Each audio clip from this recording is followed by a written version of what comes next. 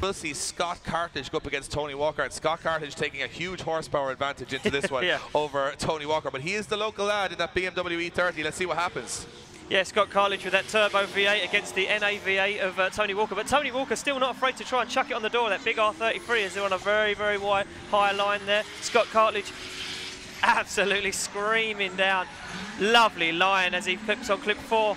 Nice run so far from Scott Cartledge. Tony Walker not doing a very bad job in chase position. And there you go. Scott Cartledge using every inch of that track right out onto the concrete to make sure he's on that perfect wide line, and smokes out Tony Walker, who almost gets stuck in the smoke as they come across the line.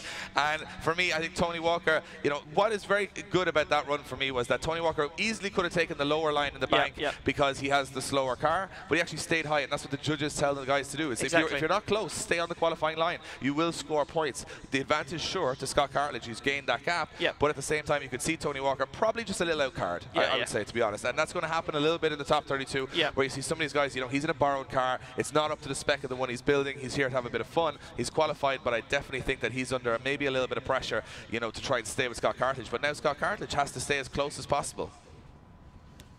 We are back to the start line.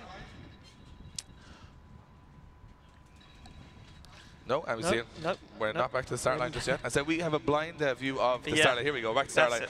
We have a blind view. We're watching the screen for the start line and the track in front of us for the rest of it, so bear with us. Okay, so Scott Cartledge now, faster car, turboed V8. Has to try and put it on the door of Tony Walker to force the issue here to get himself into top 16, but can't make that big a mistake here. So here we go.